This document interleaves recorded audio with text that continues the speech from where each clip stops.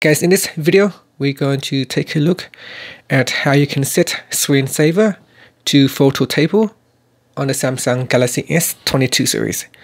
First, tap on the home button to go back to the home screen, and from the home screen, swipe down at the top and tap on the settings icon. In the settings screen, go down and tap on displayed. Next, go down to the bottom and tap on screensaver. In here, select photo table.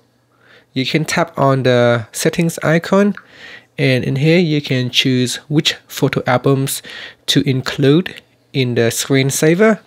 Now you can select all, or you can individually select the photos albums that you want to use. And after that, you can tap on the back key. And if you lock the screen and give it a few seconds, it will go into a screensaver mode.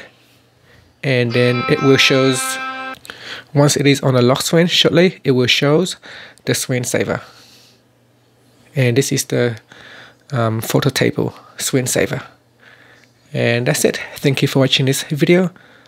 Please subscribe to my channel for more videos.